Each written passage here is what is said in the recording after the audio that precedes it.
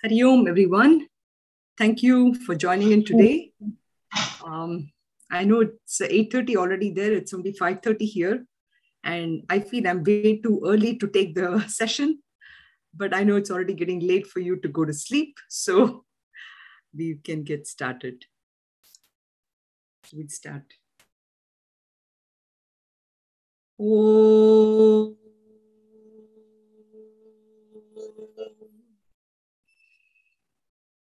Oh.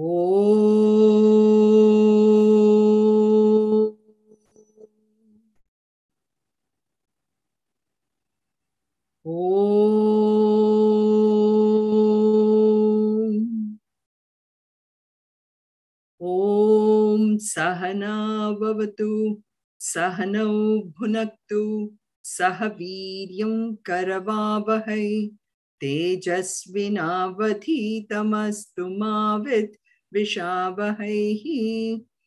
Om Shanti Shanti Shanti.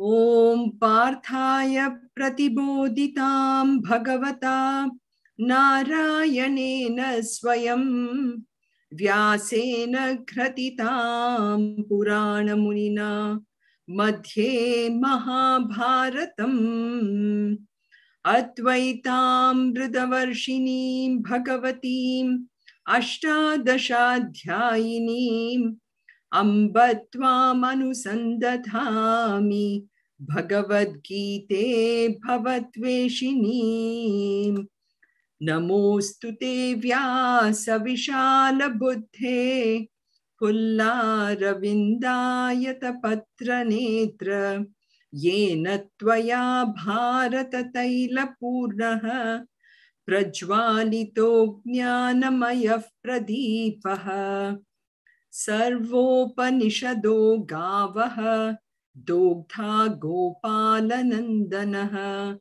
Partho Vatsasudhir Bhokta Dugdham Geetamritam Mahat Vasudev Vasutam Devam Kamsachanuramardanam Devaki Paramanandam Krishnam Vande Jagadgurum Sarvadharman Parityajya Mamekam Sharanam Vraja Aham Tva Sarva Papebhyaha Mokshayishyami Ma Shuchaha.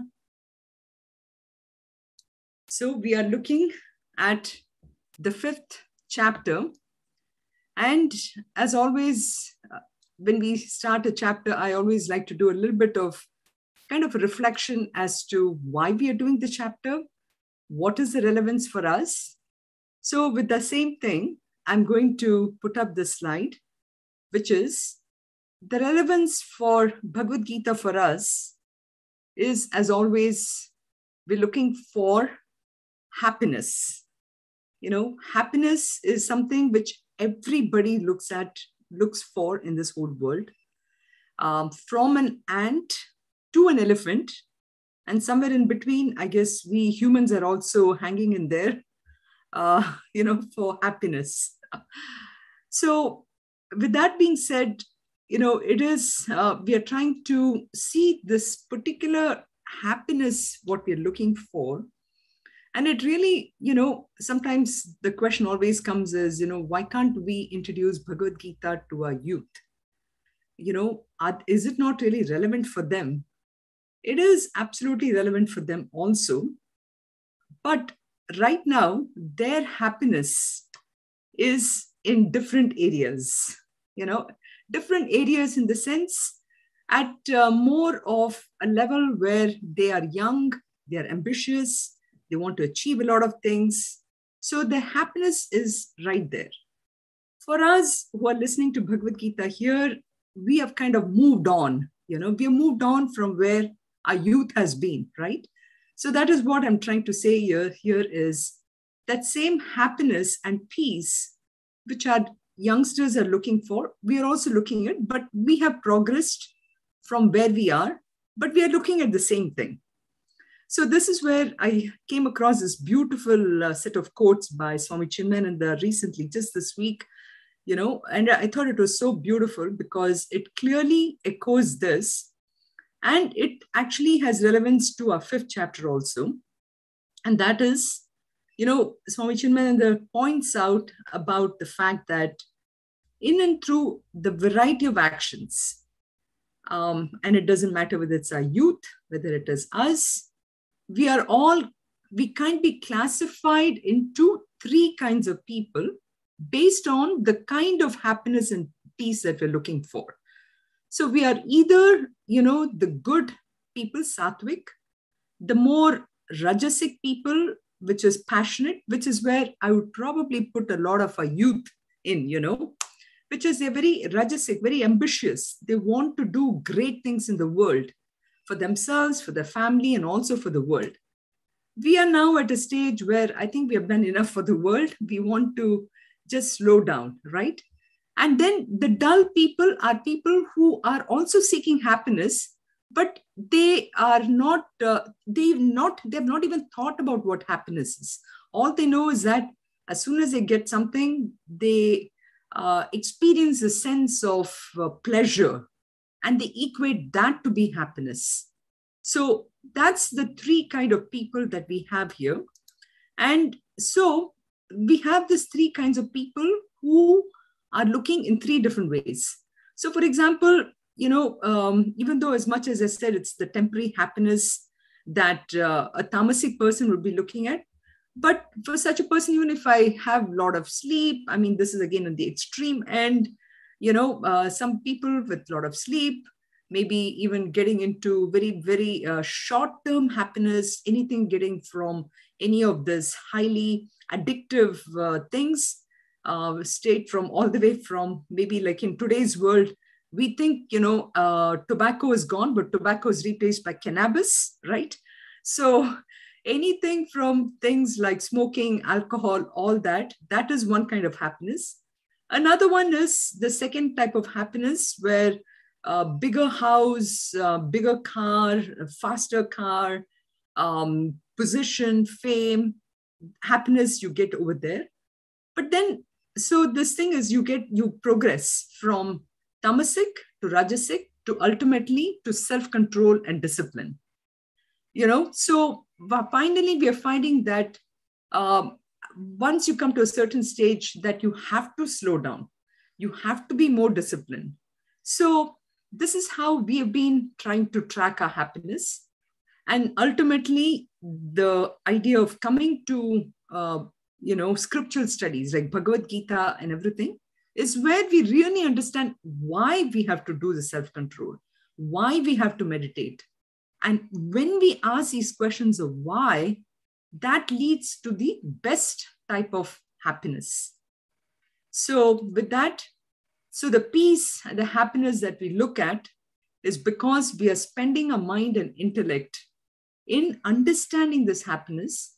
And when we do that, that discipline and contemplation we get is a true prasada.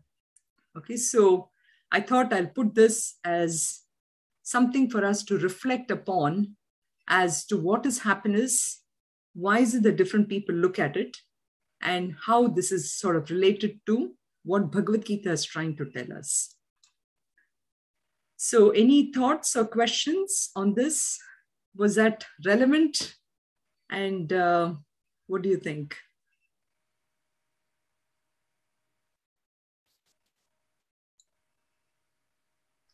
Hari Om.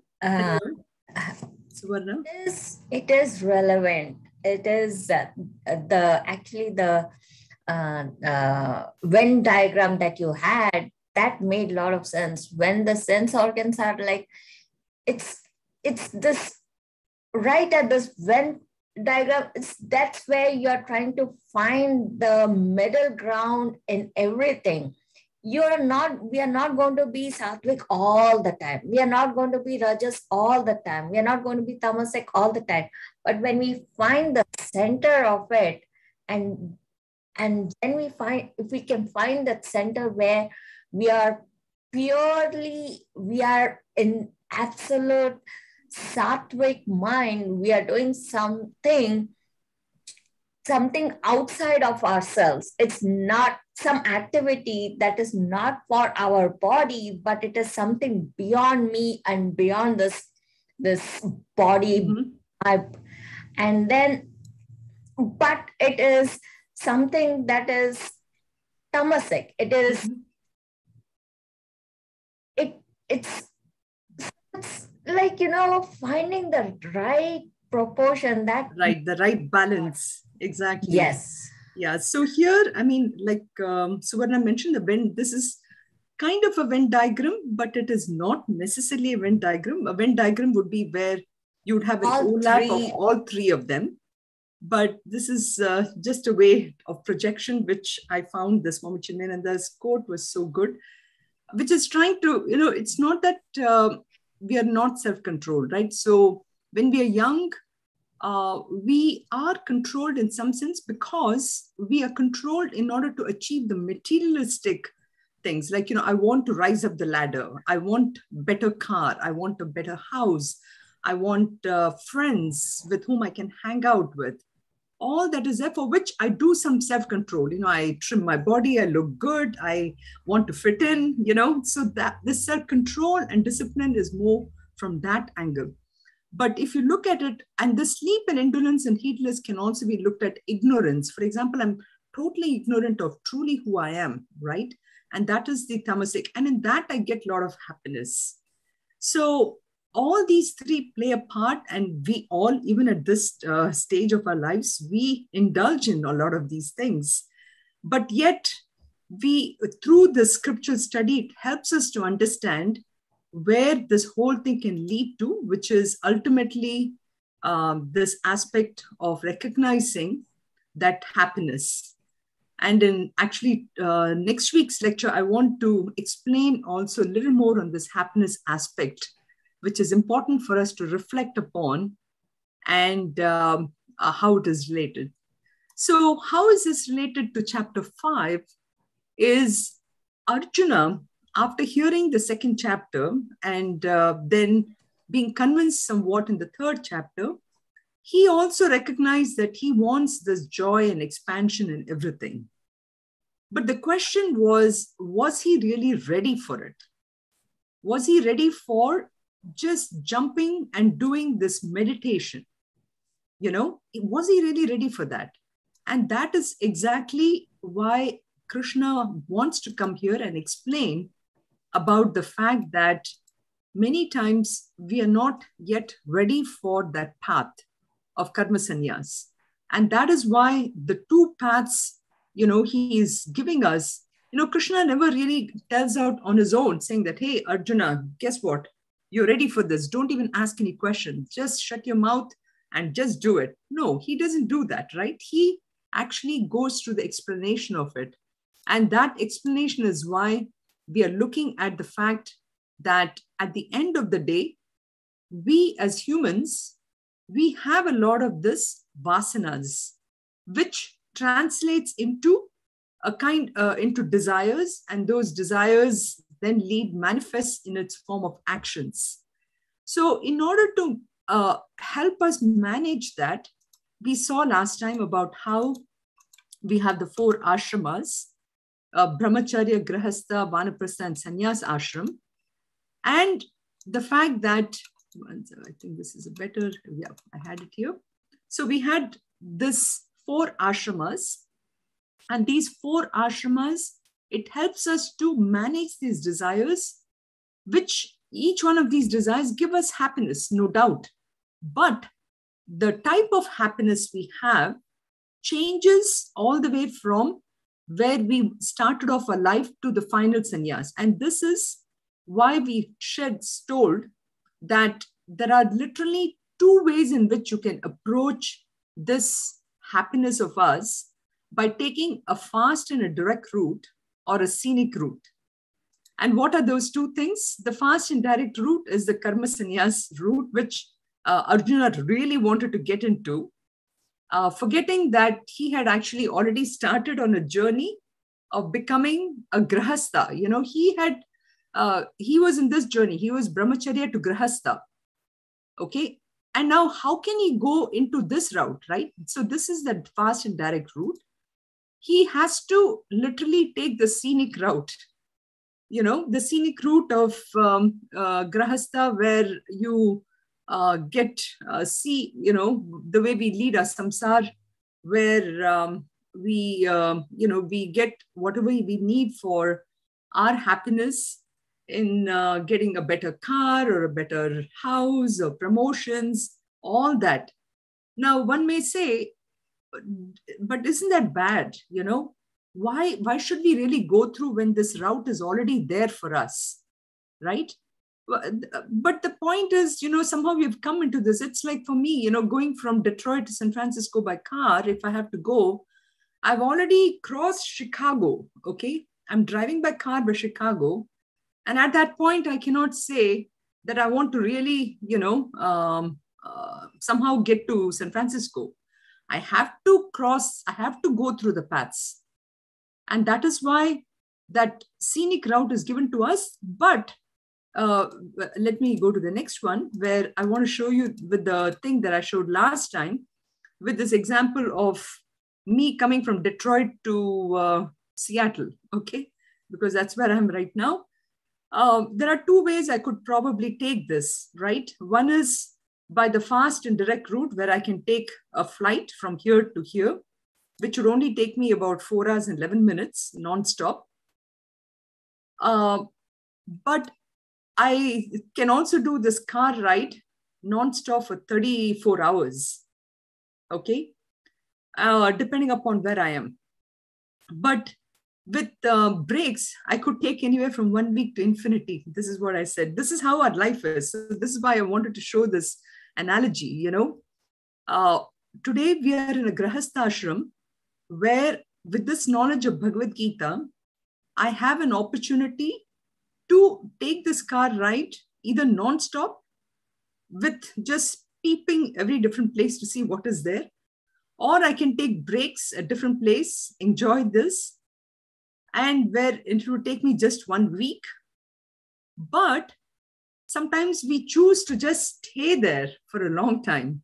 If I buy one car, I have to buy a second car and a third, I waste my energy in all these small things for happiness. And because of that, my journey is endless. So I'm stuck here. I take one birth after another birth to another birth to another birth. And this car ride just never stops, And so we have a choice between these two paths on what we want to take,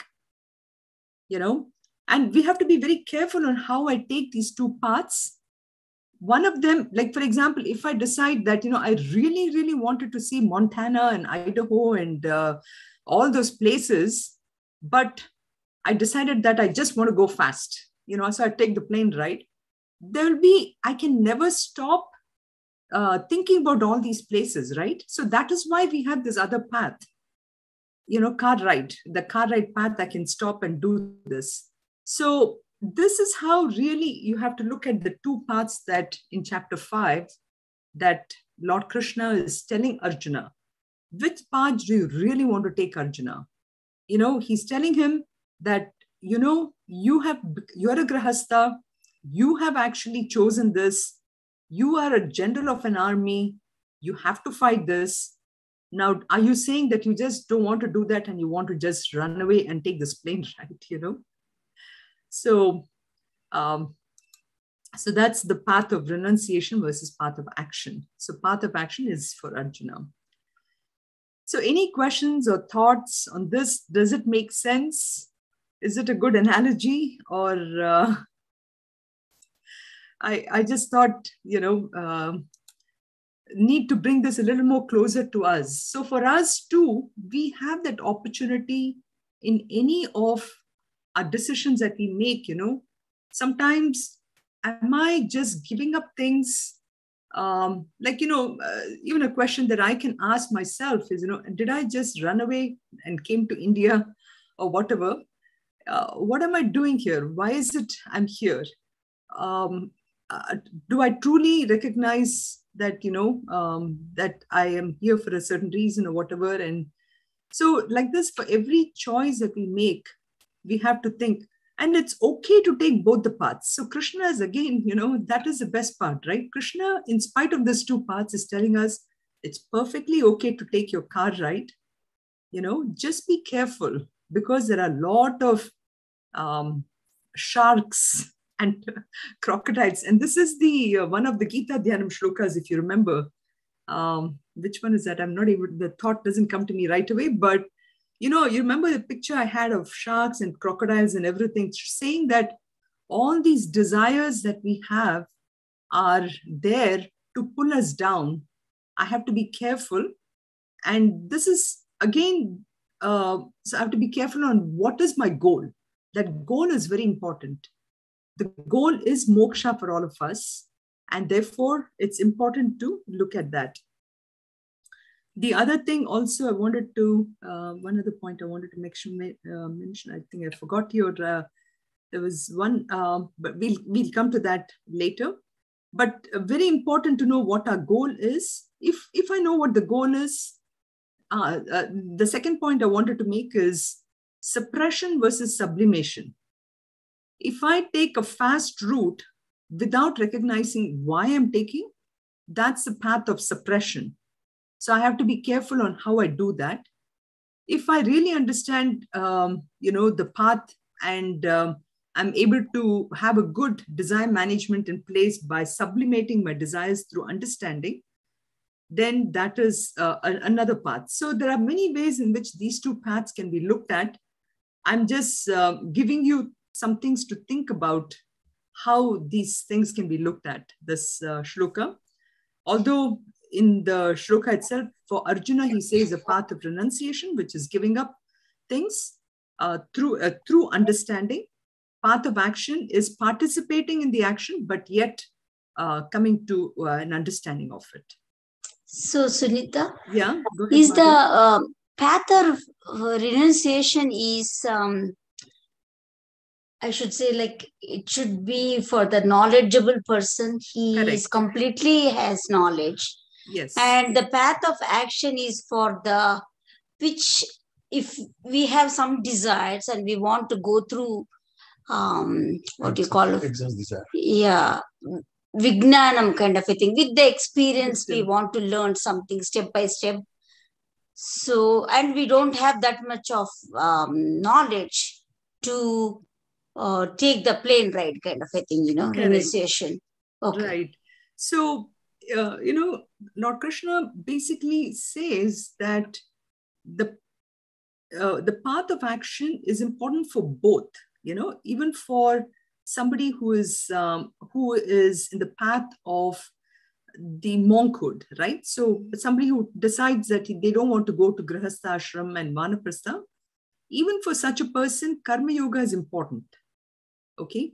But for a person who's already very knowledgeable, okay, because that's the question that you're asking, for somebody who's extremely knowledgeable, for such a person, that person automatically will look at the world and say, you know what, for example, I'll just use a simple example, Disney World,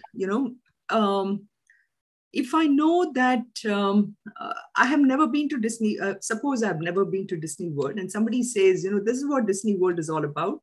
You can go through fast rides, you'll see a lot of beautiful things and all that. And a knowledgeable person would look at the Disney World and say, oh, okay, this is what it'll do. But isn't that a kind of an illusion, that Disney World is making you feel that these are all great things and, all that. So a wise person would look at the world like it's a Disney World or something, because a person already knows that is not going to give him that happiness, So such a person will automatically move forward faster. That person is moving faster. He's in a fast lane, is in this HOV lane or something. In Seattle and California, you have all those HOV lanes, fast track, Yeah. So they can be on a fast track because they already have that knowledge. Yeah, thanks. So I will skip that. And now we went through all this, and So I'll just chant the shlokas today. I will not up to 7th shloka, up to 7, 8, 9, 7th shloka, and I have a couple of things I want to say before that. Atha Panchamodhyayah Arjuna Uvacha Sanyasam Karmanam Krishna Punaryogam Cha Shamsasi Yachreya Etayorekam Tanme Bruhi Sunishchitam Shri Bhagavan Uvacha Sanyasa Karma Yogascha Nishreya Sakarabhubhau Tayostu Karma Sanyasat Karma Yogo Vishishyate Neyasa Nitya Sanyasi Yo Nadveshti Na Kankshati Nidvandvo Hi Mahabaho Sukham Bandhat Pramuchyate Sankhya Yogau Pritak Balaha Pravadanti Na Panditaha Ekamapyasthita Samyak Ubhayor Vindate Phalam Syat Sankhyai Prapyate Sthanam Tadyogairapi Pagamyate Ekam Sankyam Cha Yogam Cha Yaf Pashyati Sa Pashyati. So just one point I wanted to make in this particular shloka, which is this terminology which says Yaf Pashyati Sa Pashyati. So essentially, up till here, we have seen, where Sri Krishna is telling Arjuna, addressing Arjuna's question and basically reassuring him that Karma Yoga is the best yoga, right? Best yoga for all of us who are in the Grahastha path. And of course, also for those people who are in the Karma Sannyas as a way of purification. So then the question comes is, what about those people who may say that, no, Jnana Yoga is a better path. Why should you do Karma Yoga, right? So for that reason, you have Lord Krishna trying to tell him that no, even the person who is reaching, going higher, such a person has to go through Karma Yoga. Like, for example, the example I gave last time about how, if I have to reach Seattle here, obviously I have to take the car to go to the airport and then I have to go. So the car is like the Karma Yoga. Karma Yoga is necessary for everyone. So it is just a matter of when I reach, or even, for example, if I have to go to college, if I have to go to the university, I have to first go through kindergarten before I can go to middle school and high school. So high school could be like the Sankhya Yoga or the yoga or the path of knowledge. But then in order to get to path of knowledge, I have to go through kindergarten, and middle school, which is a Karma Yoga part of it, right? So in that sense, they both are same. However, somebody may not necessarily see it, right? So therefore he says, wise people, they know that both the paths are the same path. So for that, I just wanted to ask you, when we say he who sees this, he correctly sees, what is it that comes to your mind when you see a statement like this?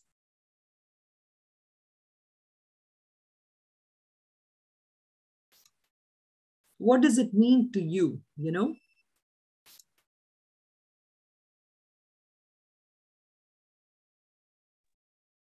Hari Om.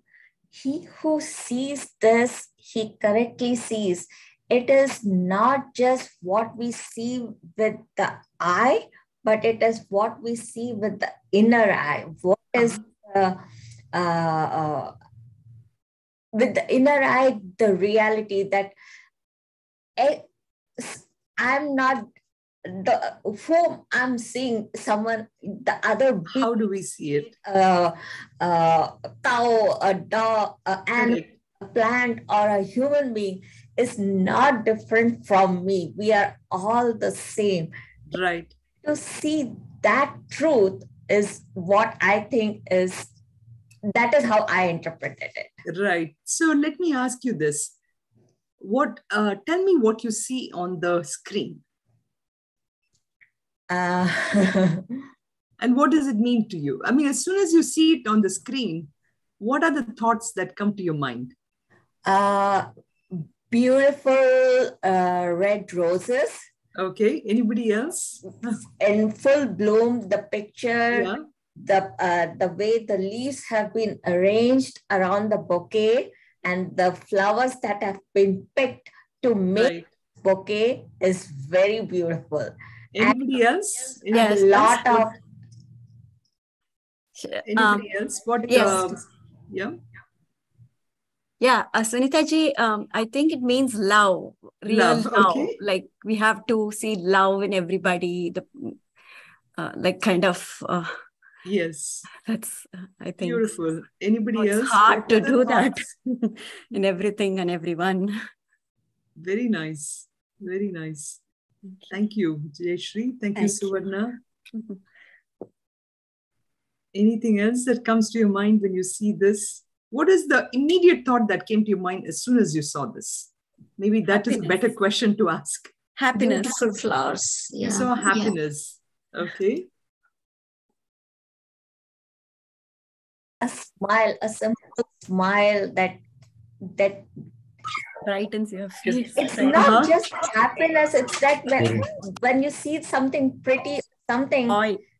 It's like, you're sitting in a very we are in a supposedly a serious but when you see something like this, it's like from that seriousness you actually understand what the essence is, and that it's correct. It relaxes you. Or correct. It's something. Anybody else? What other thought came to your mind as soon as you saw it? The very first thing. Just roses, beautiful roses. Beautiful roses, yes. The joy. Light-hearted. That, I wish my husband would give this to me on my anniversary for my birthday. Light-hearted and happiness and everything. Would send this to me. Friendship. Yeah, exactly. So I just chose a very nice, very simple example. Yeah, go ahead, Meena. Is it light-hearted and happiness and everything? Light-hearted and happiness and everything. Okay. So again, maybe I just chose a very simple, beautiful example where it evokes some very positive emotions, right? But imagine if I had put, I will not mention any other names or whatever, but imagine if I had put something which evoked some other reaction in you, right? You would not really see this as a beautiful set of flowers, right?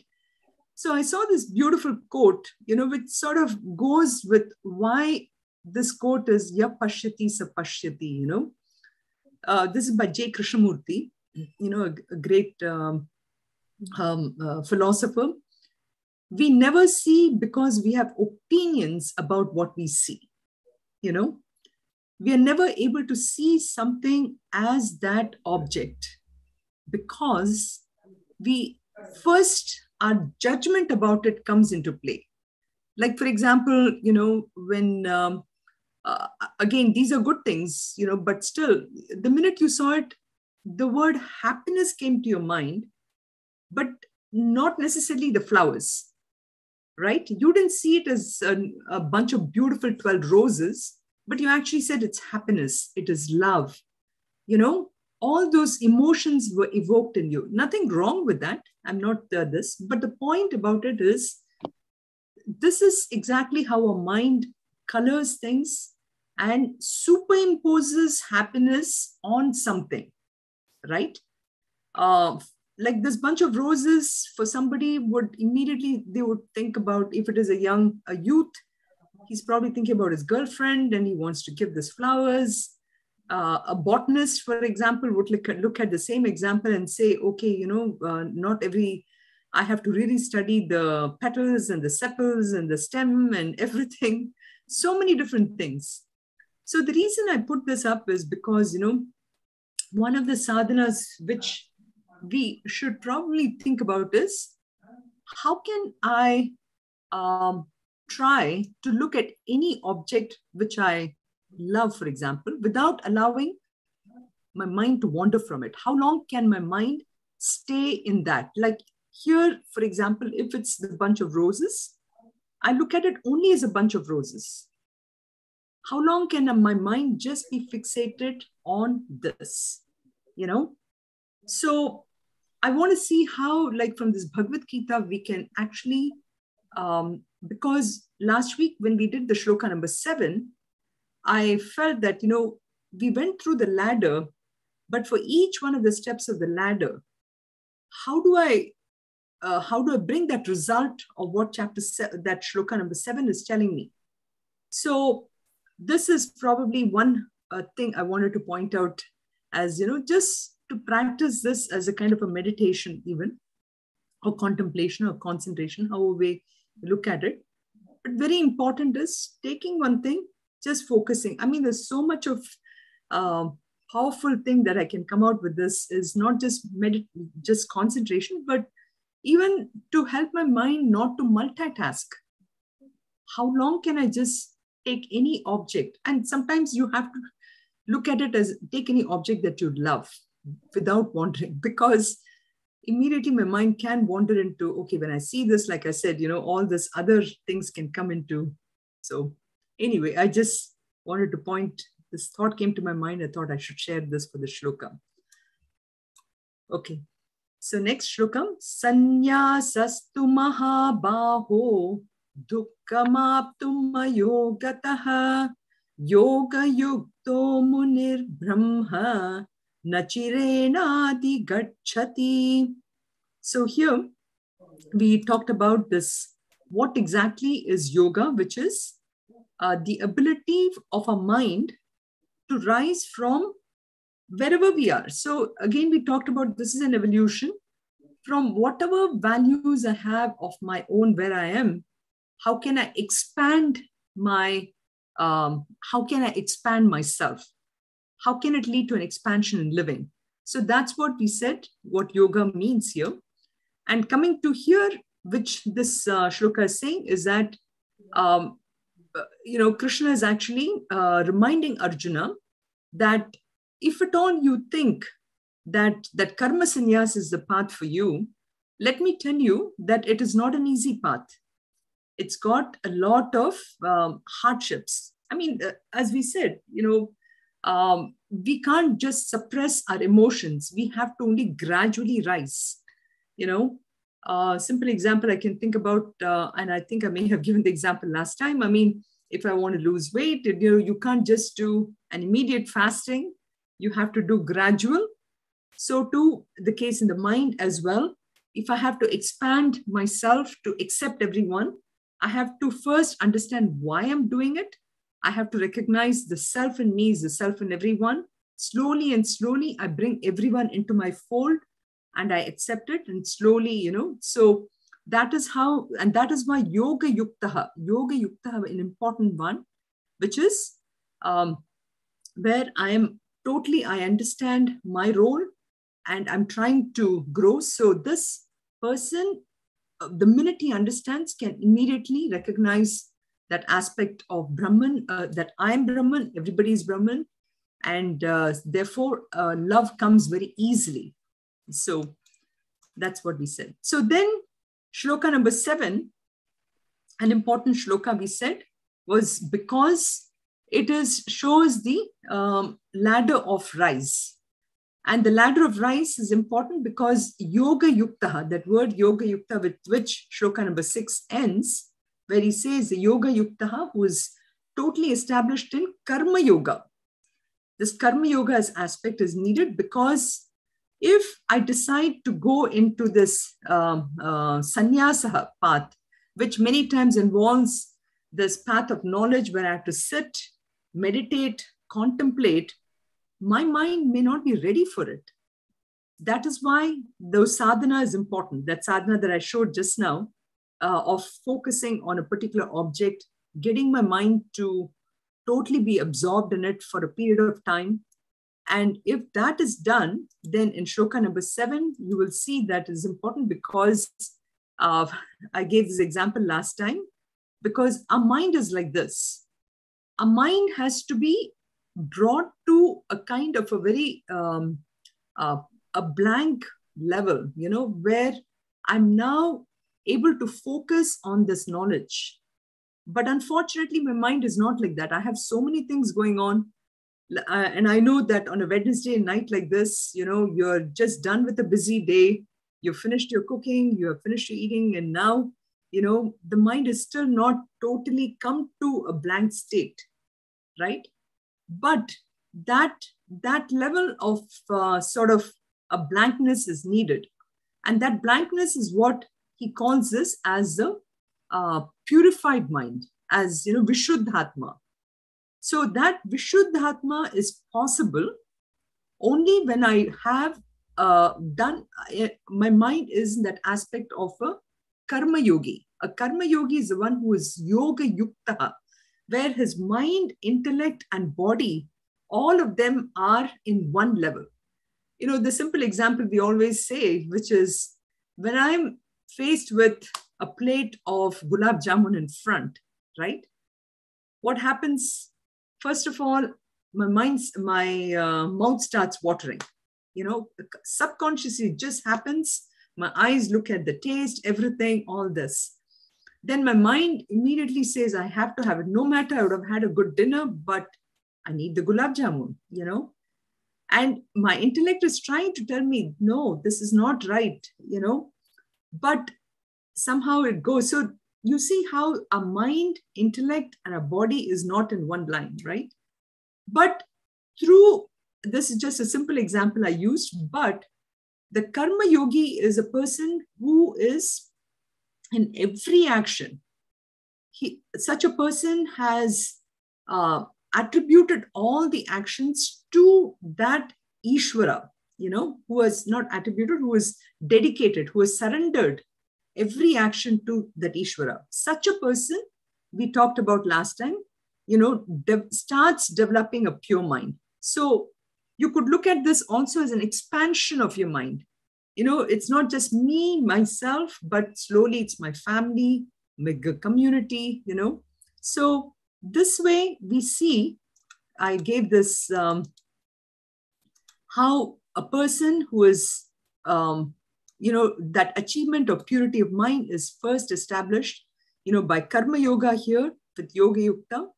And then finally to Vishuddhatma, as the mind becomes more and more purified by doing more and more all our actions by dedication to Ishvara and accepting whatever comes as a prasada buddhi, such a person slowly with that controlled mind is able to conquer the body. So even in the simple example of gulab jamun, right? A person who has really established themselves in karma yoga, for example, such a person will look at the gulab jamun. It's not that they won't eat it, right? They will also have it, but they will necessarily understand clearly, what it's going to do. So that person has really conquered the sense of taste or whatever, will enjoy it, no doubt about it. However, will be more controlled in the body, with the senses even. So this is just a simple example to show you, but actually there's much more depth here in how we are looking at this, because such a person has conquered, has gone beyond the body, mind, and intellect. So for many of us, we live at this point of our life, we live at this stage, which is we allow our senses to go out, jitendriya, because it's a senses that is always bringing information to us. And then we are, since we have no control over our senses, we find that many times, we are not careful on what this, why we have acquired this body, this complex machine, which can do so many things. We are unable to understand that. And when we are unable to understand that, clearly we don't have, our mind is distracted and we go into a lot of places. So I'm just showing the ladder of fall here. But a person who is constantly, established in karma yoga, somebody who is always practicing karma yoga in every action, such a person has the ability to rise above the body, mind, intellect, and recognize ultimately that that person who I thought was Sunitha all the time is actually only Sunitha with all the equipments is functioning in the world, but in reality, Sunitha is somebody else. Sunitha is that absolute consciousness. And when Sunitha recognizes that she is that absolute consciousness, she will actually see that the whole world is nothing but that absolute consciousness. And when she sees the whole world as absolute consciousness, then who is trying to fight whom? Who is trying to be more competitive? Who is trying to destroy another person? Who is trying to be somebody else's enemy? Nothing, right? Sarva bhutatma bhutatma. Such a person sees herself or himself in all beings. So that's the transition that this shloka is trying to show.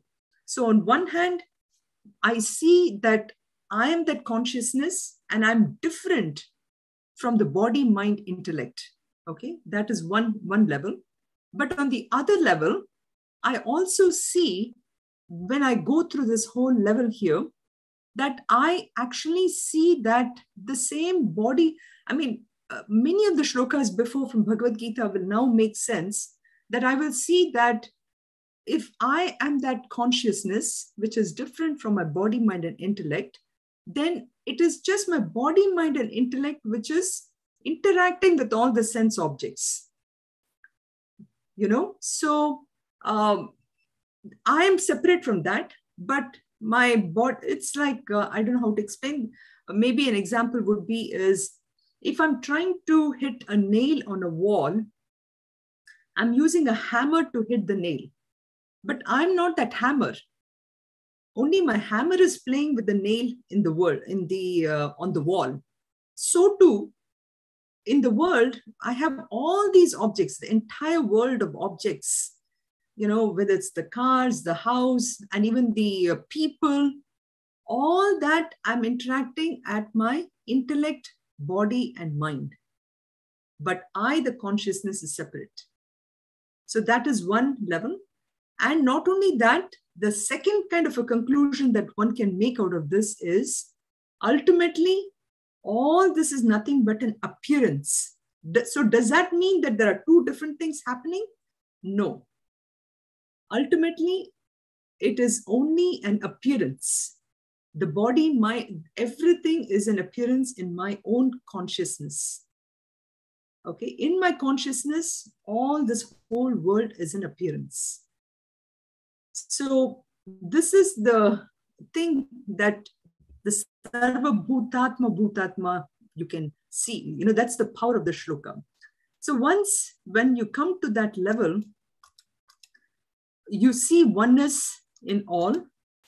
And I just want to leave, I can skip this because I've already said this. You see the oneness in all, and you interact with the world by seeing that oneness. So that's the knowledge which is said here.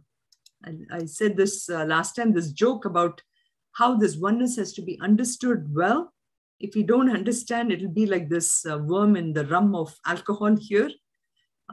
This professor who told his students that, if I put this particular insect, this particular worm in the rum of alcohol and it dies, what does that signify, right? So the students say, well, that means that,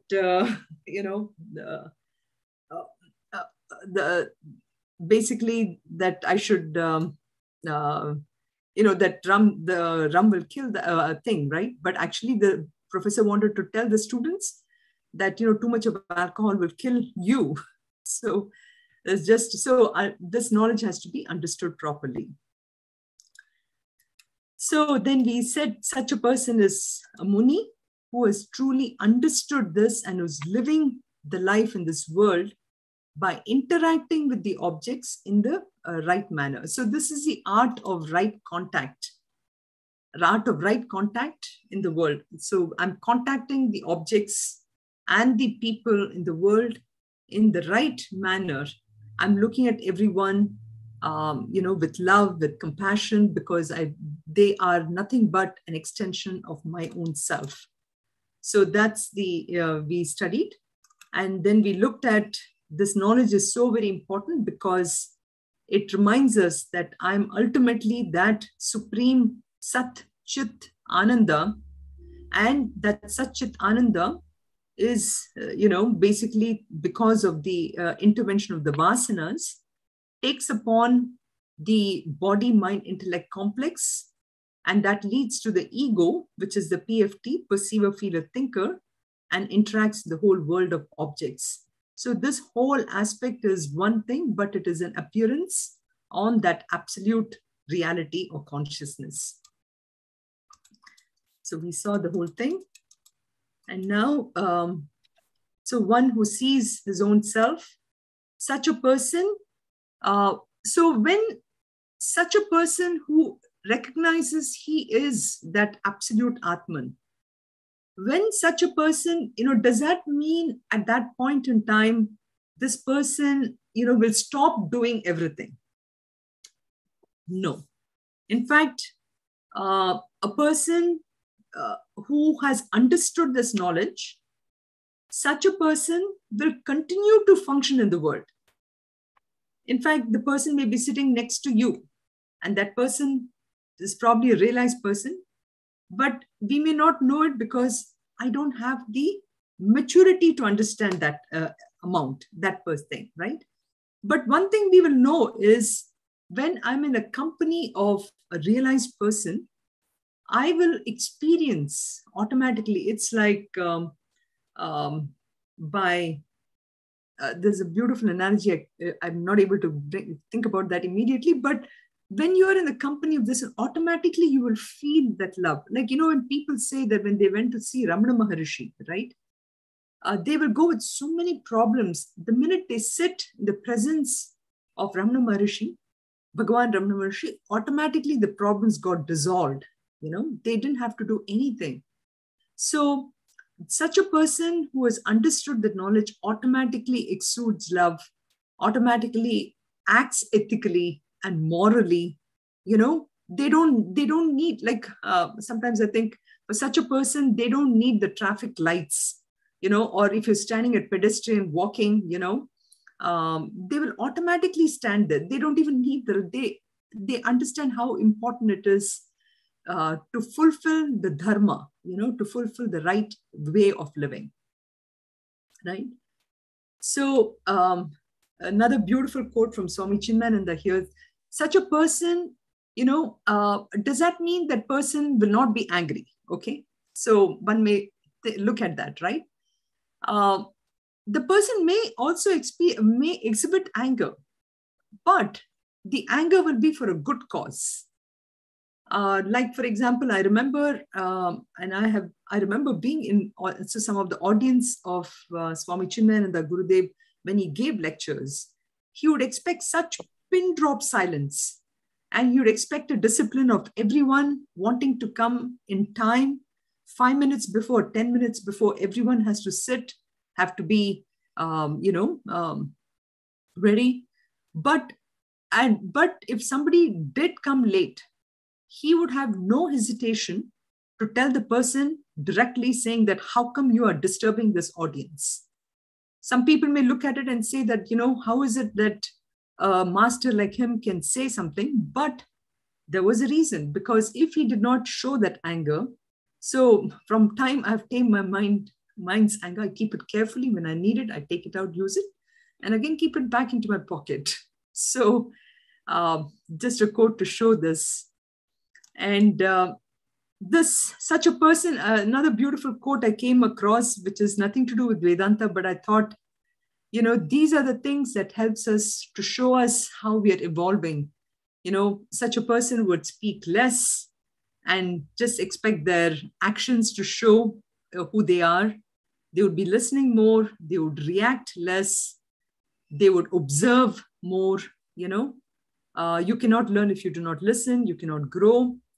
And the less you react, the better you can respond. So this is a quote that I just came across in a regular literature, but I see that when such a knowledge we get, we automatically start behaving this.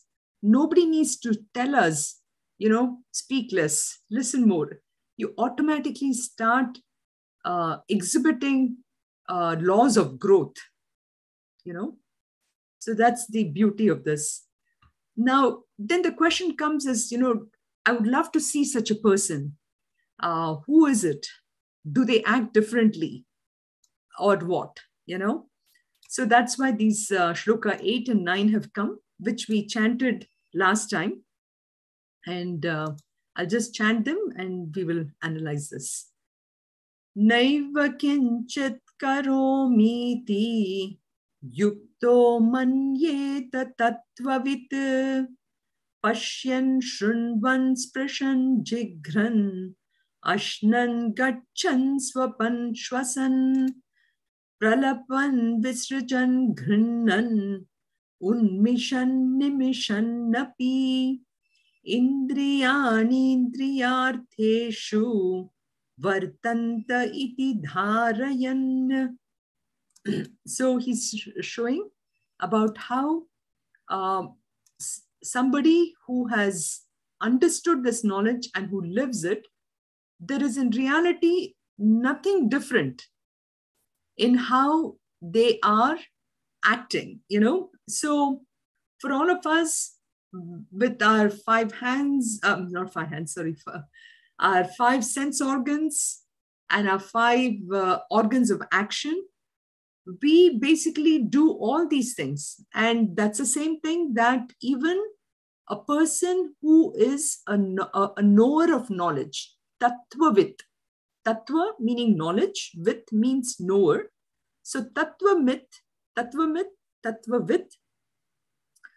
such a person also does the same thing, which is seeing, which is pashyan, shrunvan, hearing, sprishan, touching, jigran, smelling through the nose.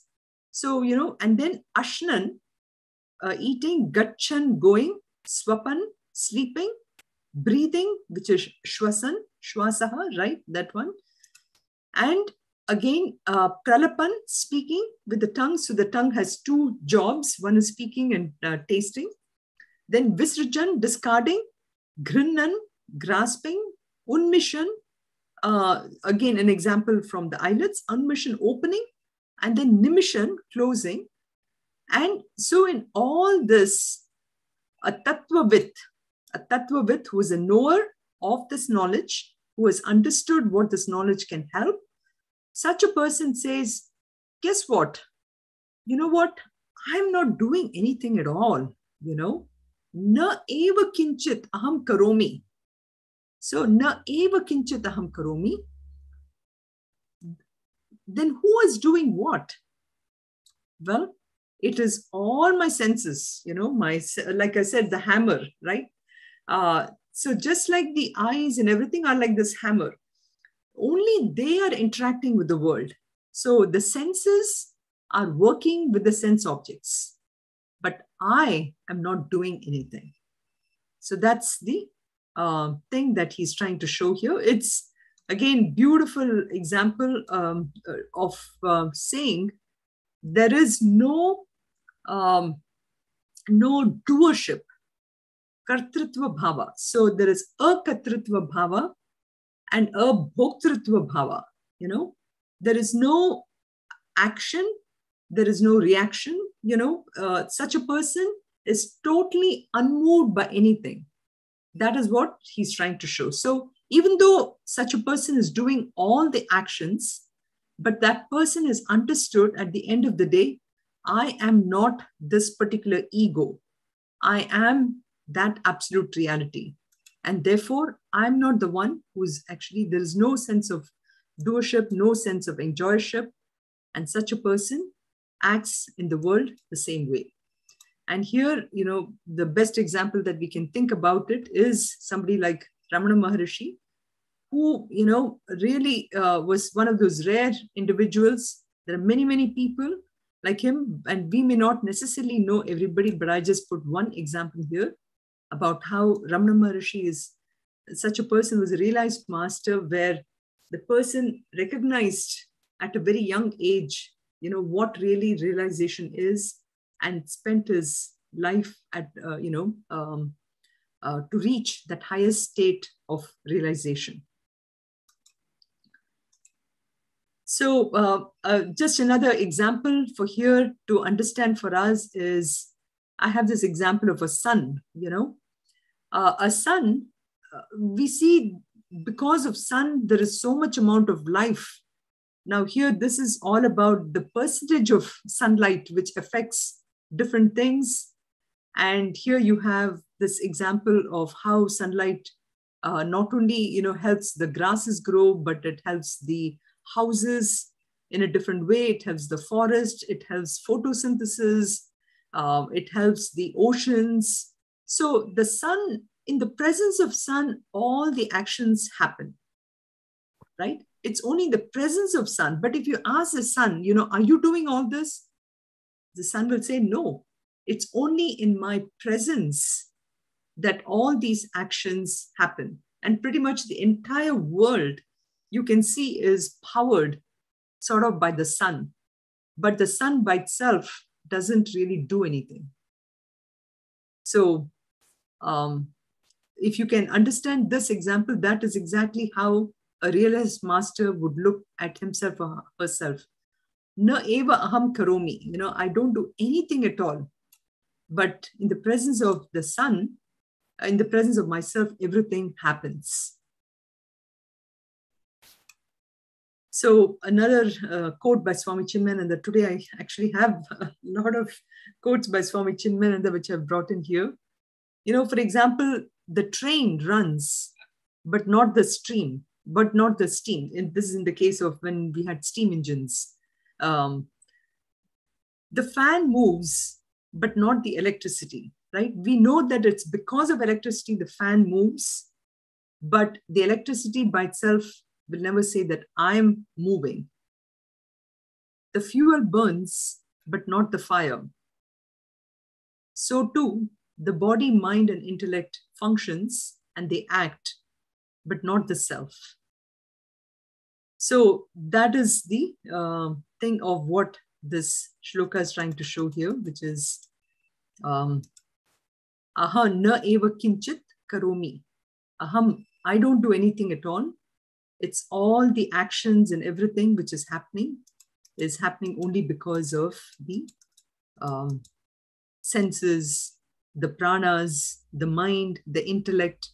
All these are acting in the world, but I am not that. I am not all these equipments.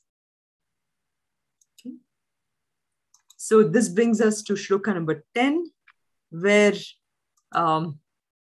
which is also, which is the last shloka in the series, to show how, he talks about the sadhana for this yoga yukta. Let's chant that. I know it's 3 minutes above 9:30 here.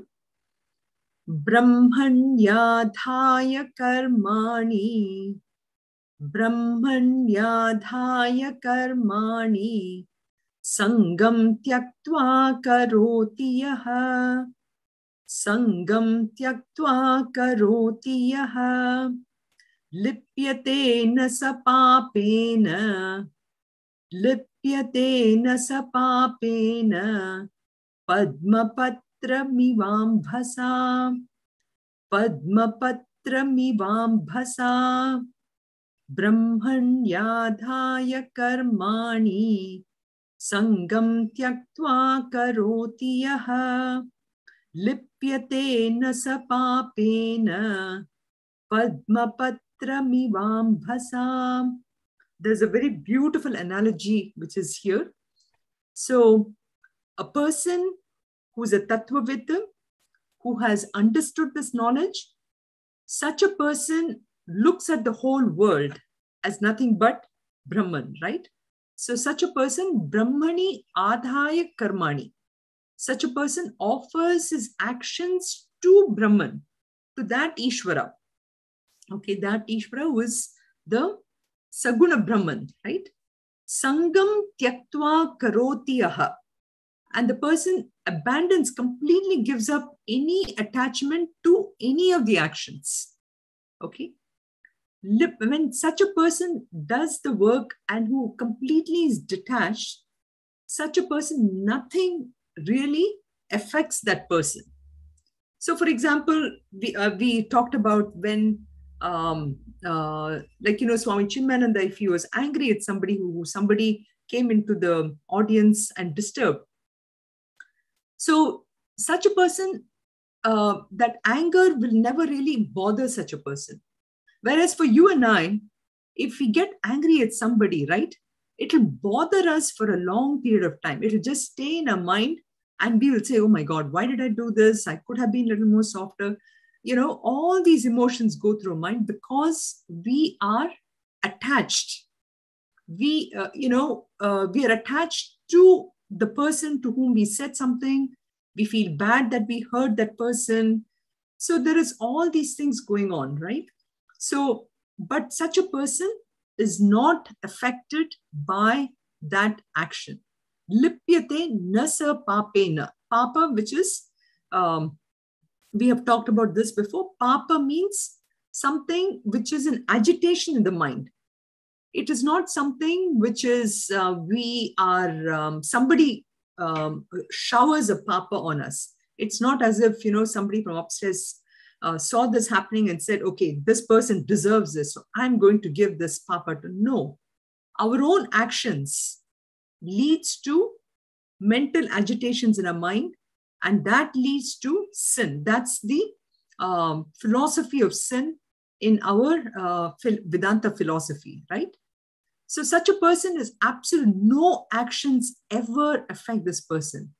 And the example that is given is Padma, Padma Patra. Patra means leaf. Padma refers to lotus. Padma Patra, eva, like this lotus leaf, avam basam. So, which is just like the lotus leaf in amba, ambatwam, right? Water. So, is just like a lotus leaf is totally unaffected by water.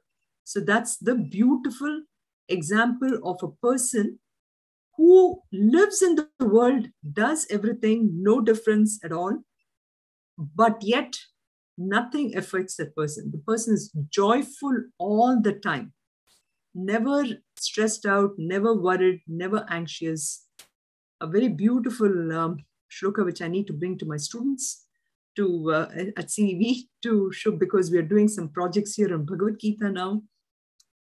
So there's a beautiful shloka from Ishavasya Upanishad, which I will, Ishavasya idagam sarvam, yatkincha jagatyam jagat, tena tyaktena bhunjitaha, magrida kasya svidhanam. Where, the whole universe for such a person is just a reflection of that Brahman. So God is in everything. Everything is nothing but clothed by that Ishvara. And for such a person is, he only sees Brahman everywhere. So that is such a person. And this example which is given here is this beautiful lotus, which is not touched by anything, the water. It just is still pure and, serene. You can see that. Just to show that the Sangam Tyaktva, there's nothing bothers such a person. So we will talk about the 4 kinds of attachment that we typically have in our next week's class. And if you have any questions on any of the concepts today, please do send me a WhatsApp. And I'm sure this realized person example probably will bring certain thoughts in our mind as to really how can we reach there. So we will discuss that next week. Sarve bhavantu sukhinah, sarve santu niramayaha, sarve bhadrani pashyantu, ma kaschit dukkha bhag bhavet. Om shanti shanti shantihi. Om purnamadav purnamidam purnat purnamudachyate. Purnasya Purnamadaya Purnameva Vashishyate. Om Shanti Shanti Shantihi. Harihi Om Shri Gurubhyo Namaha. Harihi Om. Thank you, everyone. Thank you, Hari Om. Sorry, I was a little late today. Thank you, Sunitha. Thank you. Hari Om, Thank you, everyone. Sunitha. You're Hari Om. welcome. Thank you so much. You're welcome. I will text you, Sunitha. Okay, sure. Thank you. Bye-bye. See you Thank you, then. Sunitha. Good night. Good night. Hari Om, Om. Sunitha. Hari Om Sharda. Hari Om Thank you. Madhu. Hari Om. We'll see you then. Yeah, goodbye.